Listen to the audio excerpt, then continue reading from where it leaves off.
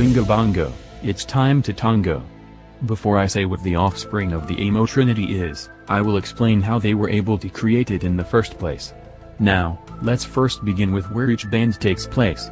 The father, being Fall Out Boy. The son, being Panic! At the Disco. And the Holy Spirit, being My Chemical Romance. To briefly explain this, Pete Wentz from Fall Out Boy started an independent label called DCD2 Records, formerly known as Decadence Records. And because of this, the first band that Pete signed was Panic! At the Disco, making Fall Out Boy the father and Panic!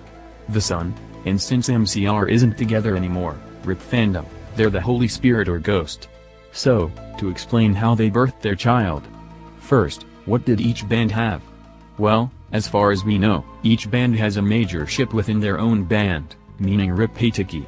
Those ships are, Pete Eric, Frerard, and Ryden. What do all these ships have in common? They all have the lead singer in each of them. The lead singers must be some sort of slut. Patrick Stump is a fedora slut, Gerard Way is a jacket slut, and Brendan Urie is a slut. Now, this might only be because the lead is always the frontman, but no. It's because they were preparing for something.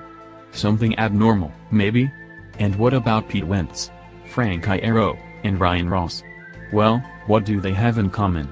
They're the hot ones. Don't get me wrong, they're all hot, but come on, let's not forget about the other band members, during the time that Panic! Was still a band law. Andy Hurley, Mikey Way, and John Walker. What do these three have in common? They're all quiet. Joe Trotman and Ray Toro. What do these two have in common? They're both guitarists with the hair. Spencer Smith. What's so special about him? Everything. He, in fact, is the key to the ritual that the Amo Trinity performed. They needed the purest of the pure to birth their child. And how did they perform the ritual? Well, the three main ships have to frackle in the same room with Spencer in the middle.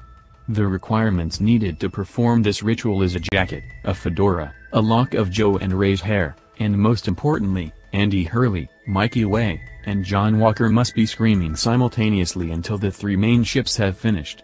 Spencer is the one to conceive the child.